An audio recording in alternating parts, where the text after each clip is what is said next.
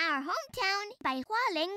Baihualing of Baihualing Mountain in Yunnan is home to millions of birds and beasts, but in the past, endless hunting turned Baihualing into hell. The heroine of our story is a bird escaping from hunters.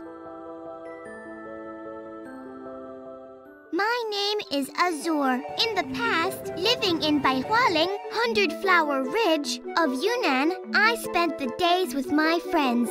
Golden monkeys, squirrels, red pandas, and green peafowls. This forest was our Musikverein, the streams our violinists, the flowers our dancers, and the trees our audiences. The other day, humans arrived. They claimed our land and left us homeless. The long black tube in their hands became our Grim Reaper.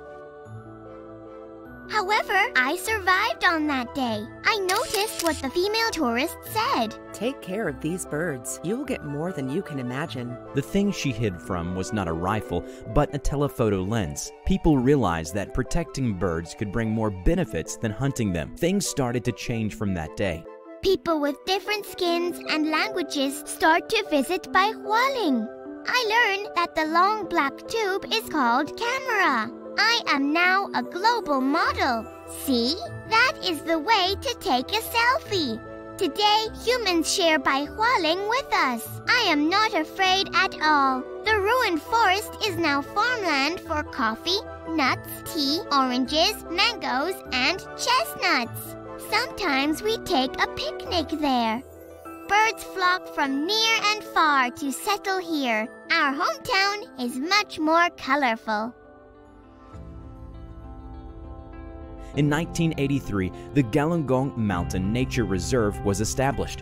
In 1995, the Baihualing Mountain Farmers Biodiversity Conservation Association was founded, which was China's first.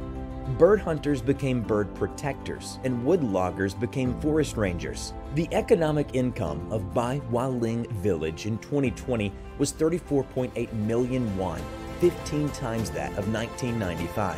Now, the natives and the newcomers are sharing this beautiful valley of Baihualing together.